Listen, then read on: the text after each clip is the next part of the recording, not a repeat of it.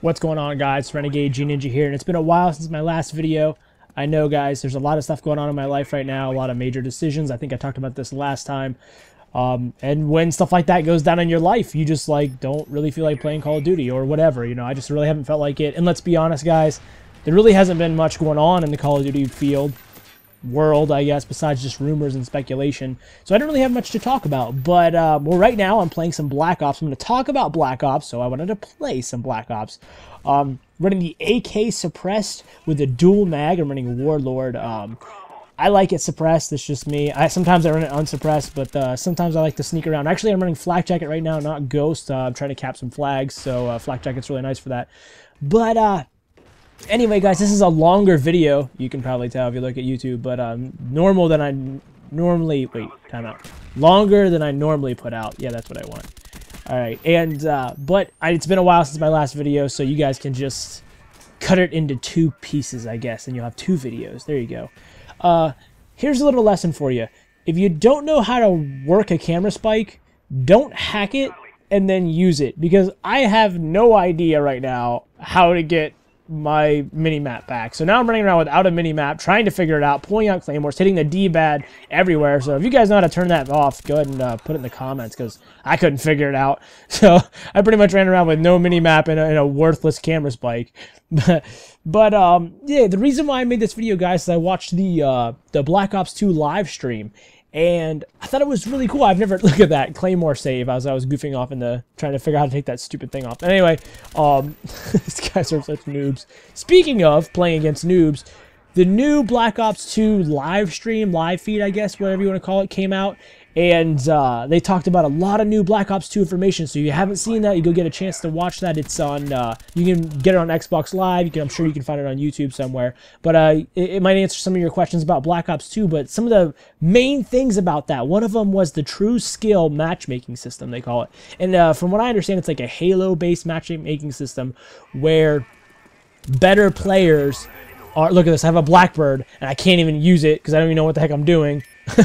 Anyway, where better players are paired with better players, and if you're a noob, you're paired with a noob, and or other noobs. Anyway, it's a good idea. I like the idea. As a commentator, it's really not that great because, you know, you want to make gameplays of you going beast mode on everybody, and it's really easy to do that against noobs.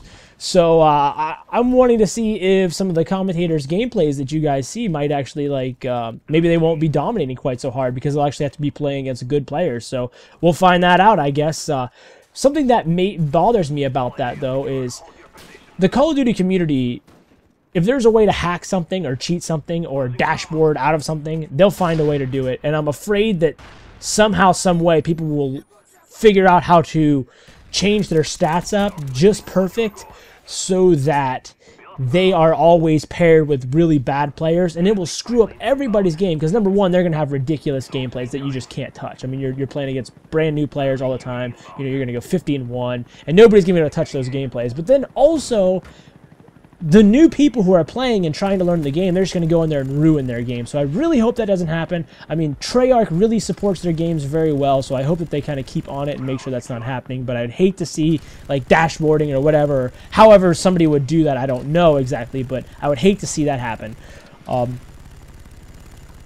than that, I think it's a good idea, except one factor, and this is really important to me.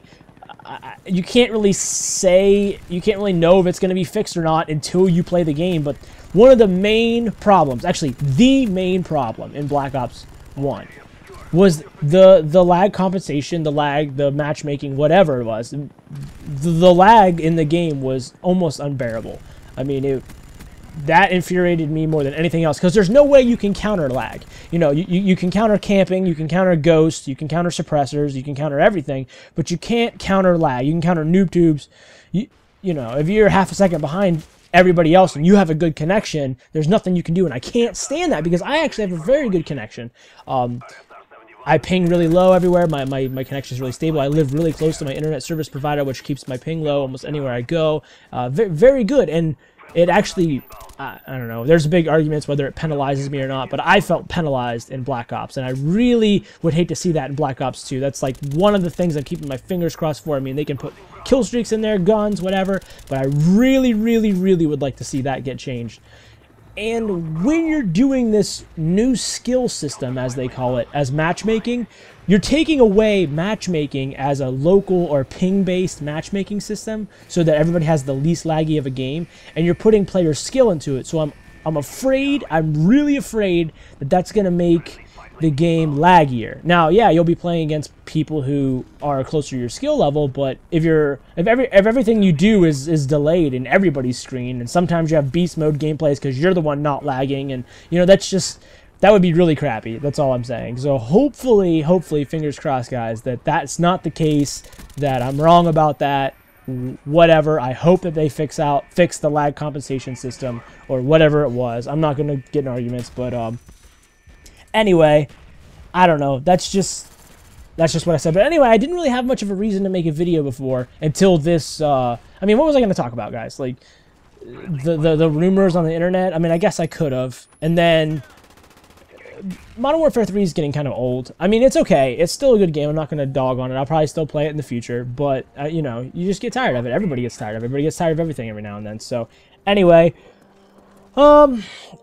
if you watch the video, you can kind of get an idea of the graphic system, and it seems kind of like a Black Ops style looking graphics. Like I don't, and this is opinion based, but I don't think the graphics were anything amazing. I think that Black Ops graphics weren't anything amazing. I really don't. I mean, I think that they're okay, but the color base is very pretty, and it seems to be in the new game too. Like it's not a bad graphical game, but I'm not going to play it and be like, whoa, look at that. Whoa, that's so cool. Like, it's just like, okay, whatever. But to me, in these games, you know, graphics are kind of important because they make it fun a little bit, but gameplay is so much more important than graphics are. If I was playing on PC, I would turn the graphics down to get better gameplay. So, like, that's not really an issue for me, but if that's an issue for you, you might want to check out the videos and see if, you know, the game's going to be not pretty enough for you, I guess. I think it's fine, really. I think it looks good, but, you know, a lot of people will probably have problems with it, so you can kind of look at this guy up top. Bam! Get down! Anyway, a big factor in Black Ops 1 was the fact that Ghost was overpowered. And guys, it was. It's overpowered. It's the best perk in the game. I use it all the time unless I'm using flak jacket to cap flags. It's just how it is. Like, it's an amazing perk. But what they changed in it, and really it's not that big of a deal, because if you're moving, like, you're supposed to be ghosting around, I call it, you know, whatever. You can call me a fag, I don't care. You're supposed to be moving around, you know, using it to get behind the enemy spawn, using it to position yourself. But the noobs will use it to sit in a corner and stay off the UAV and shoot people as they run by.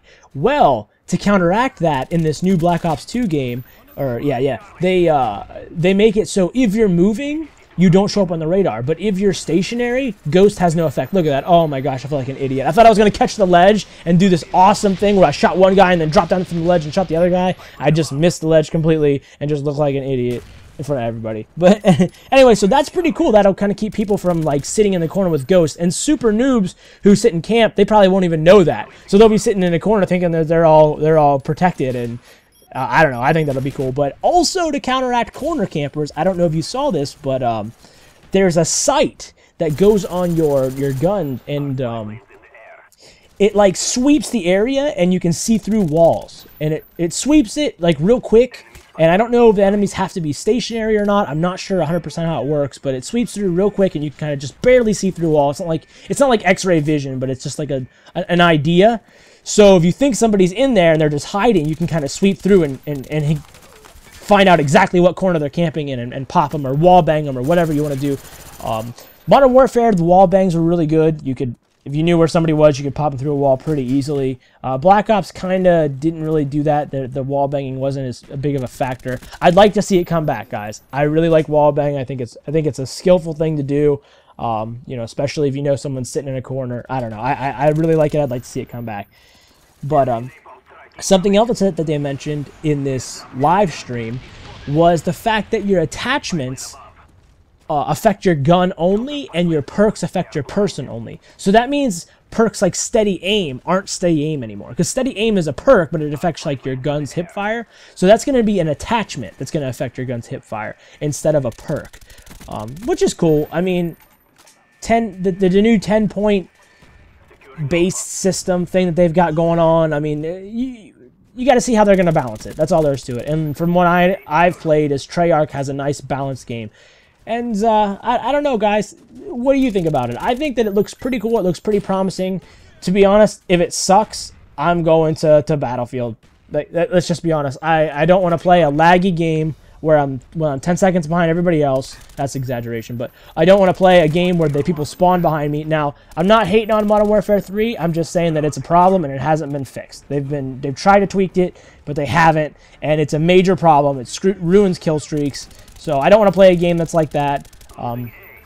That's just how I am, guys. I'm not gonna go on a rant about Modern Warfare, Call of Duty. Hopefully they get it right. That's what I want to see. Halo 4 is coming out. We'll check that out, guys. If you want to see some of those games coming out, let me know. There's a lot of really cool games coming out. Borderlands 2 is coming out. The new BioShock's coming out, guys. All kinds of really cool stuff to get your hands on.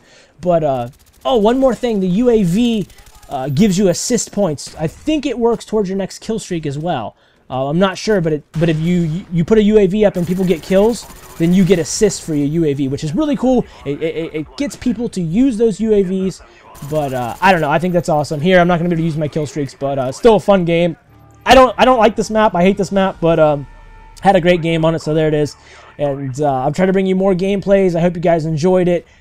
Stick around. I'm not going to promise anything. There's a new live feed coming out soon. I'll watch that and try to give you guys information and what I think about it, but I'm not going to promise any certain videos, daily videos, anything like that. But stick around if you like this channel, and I'm not going anywhere. I plan on making a whole lot more videos, especially the closer that Black Ops 2 comes out. So thanks for watching, guys. Long commentary, I know. Have a good night. Have a good night, day, morning, whenever you're watching this. All right, peace.